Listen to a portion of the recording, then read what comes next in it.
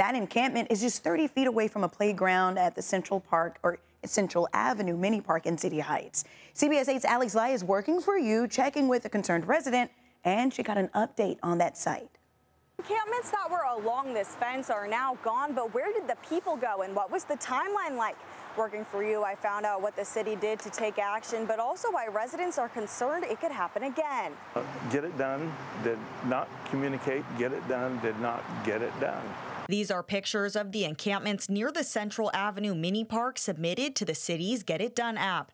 CBS 8 spoke with City Heights residents back in April, frustrated with the camps being just 30 feet away from a playground. They say they reached out to multiple officials and got no answers. I would like to see elected officials respond to citizens' complaints and citizens' alerts that something is going on. Back in October, the city was awarded about $3.1 million to address homelessness along the I-15 corridor. Homeless outreach began at the end of April at the Mini Park and Park de la Cruz. Most of the encampments were cleared out mid-July. Now the teams have moved on to Phase 2 at Terralta Park before they make their way to Ward Canyon.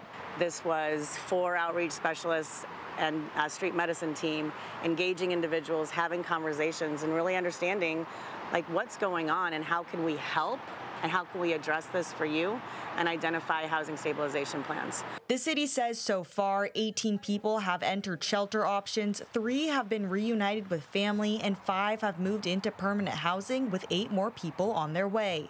Resident Larry Halford is glad to see progress made after trying to reach officials for months, but is skeptical about the future after all the work he put in. It's great it's done now.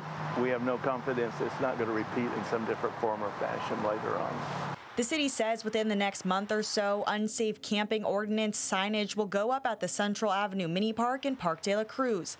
Now that there are additional funds from the state grant, they say the area will be monitored by homeless outreach teams. Working for you in City Heights, I'm Alex Lai for CBS 8.